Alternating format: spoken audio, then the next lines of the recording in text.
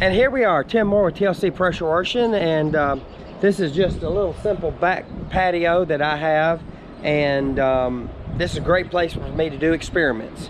So we're going to do an experiment on sealing of this concrete. I've got two products, one product that I've used before, and we'll talk about that when it comes time, and then another product that I've never used before that I keep hearing a lot about. Don't know, we'll see. Put it on, see what happens. So what I did yesterday was came in here and cleaned it. Pre-treated, post-treated.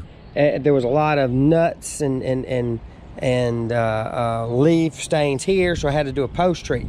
That post-treat means that I'm gonna have to wait for it to rain to rinse this off, because I cannot put a sealer down with soap and salts and bleaches on the concrete, because that'll cause it not to be able to adhere and get a good bond. So I'm looking for a good bond.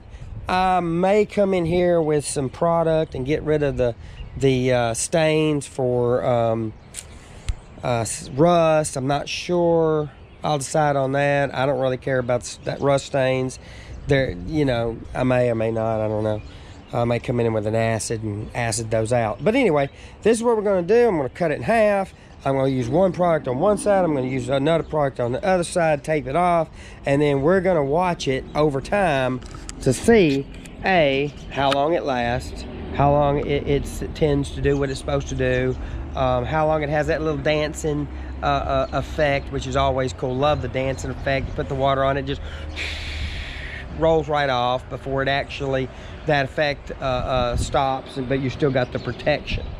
So, and then we'll also talk about sealers in general for this and things like that. But this is the first video, and then I'll make a video of me actually, you know, deciding on the sealer and using the sealer, and then actually putting it down. Then we'll just kind of visit it periodically to see how it does. But anyway, first video, 10 more TLC pressure washing.